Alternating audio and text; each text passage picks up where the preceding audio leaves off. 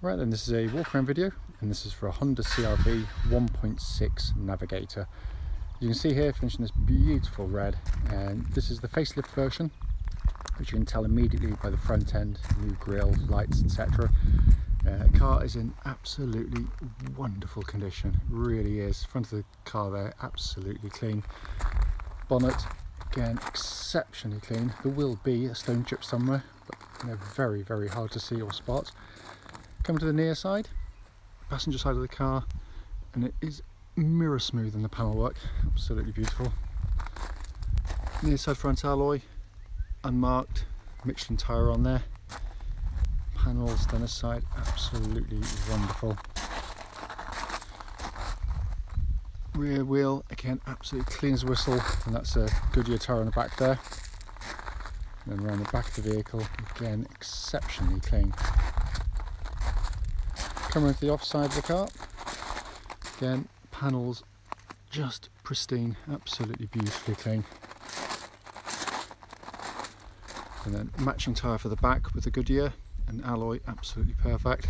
And there's tons of tread in these tyres as well, by the way.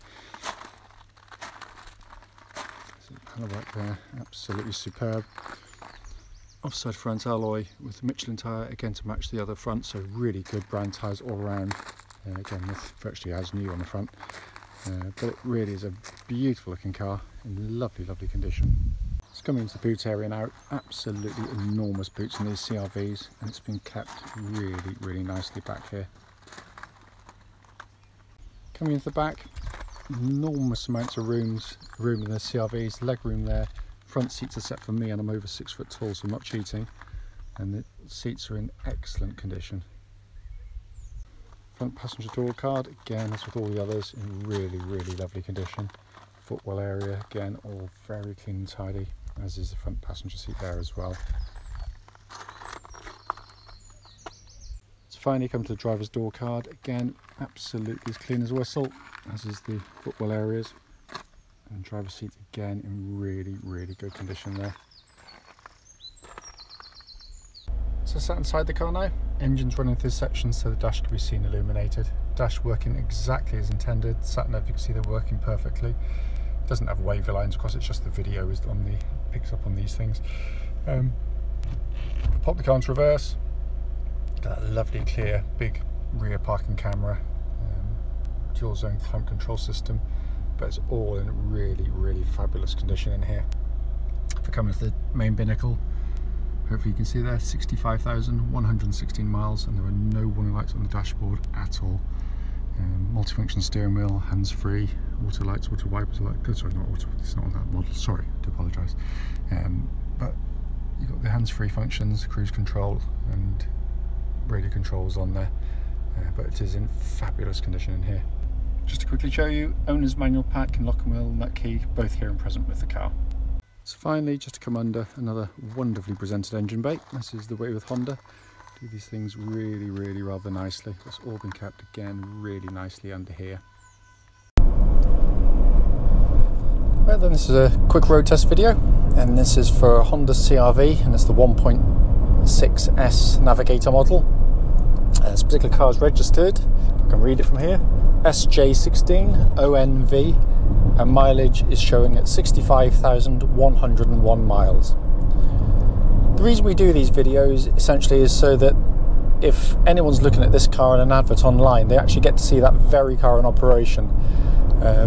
We have customers who are willing to travel huge distances to come and see our cars, so the least we feel we should be doing is to do this and go to the time and effort to do it.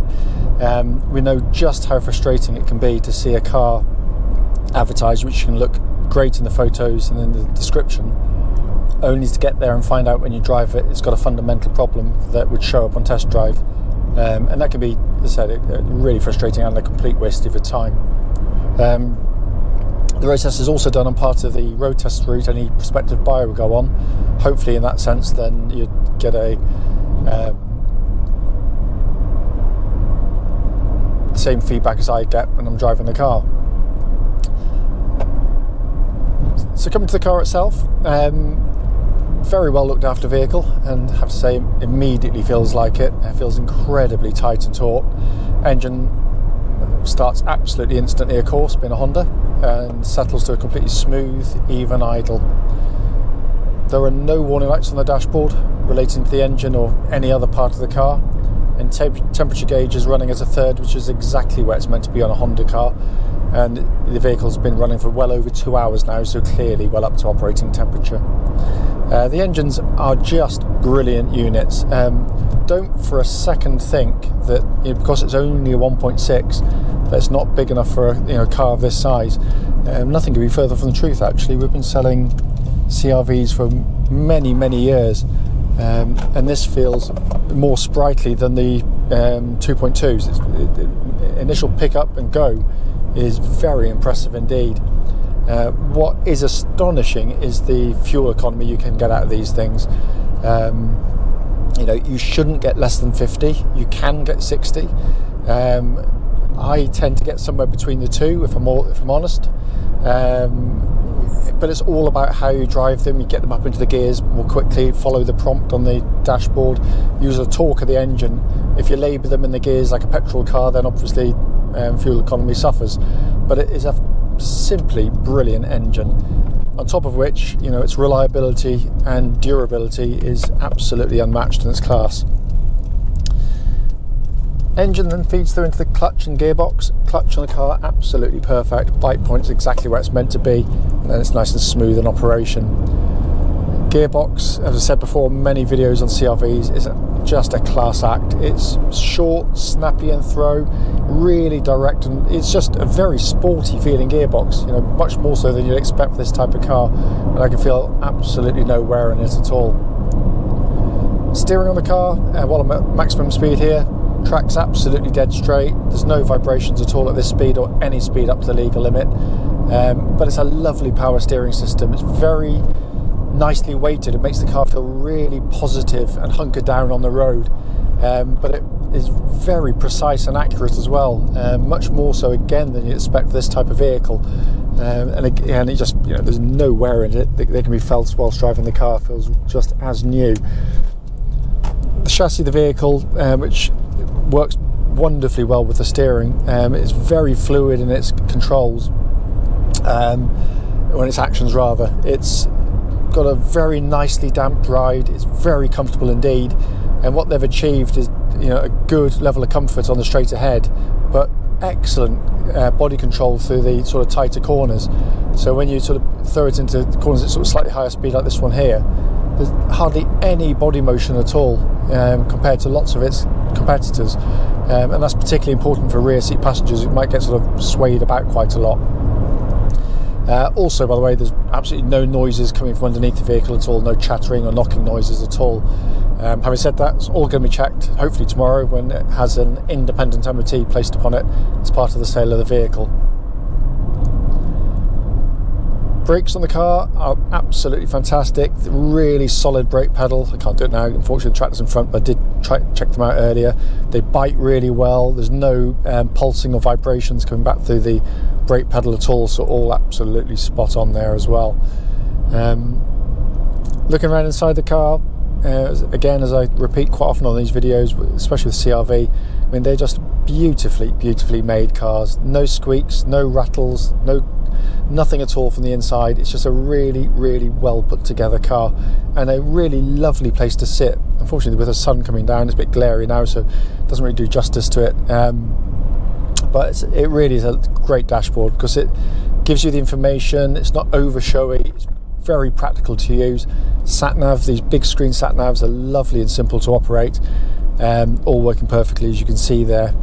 Dual zone climate control, so you can have different temperatures side to side. It's currently 25 degrees outside, so really lovely roasting hot day, and the air conditioning's absolutely ice cold in there. All the switchgear has got a lovely quality of actuation to it as well, by the way, is typical of Honda. They do these things so well. It might seem trivial, but these sorts of things, it's those little bits of attention to detail that spread through the whole of the vehicle. You know, they're not perfect, but they do this kind of stuff so well indeed. Multifunction steering wheel feels pretty much as new in hand. cruise control, hands-free functions, all working as they should. Dashboard is simple, easy and legible.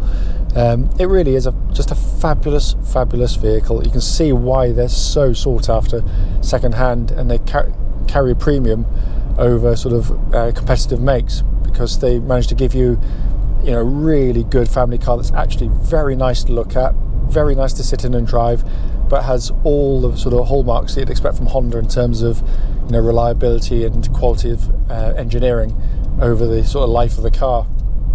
As I said at the start of the video, the point of it is literally just to show the car in operation, and to feedback on any issues, of which there's nothing at all. It drives absolutely beautifully. As always though, if you've got any questions about the car, don't hesitate, please do give us a call.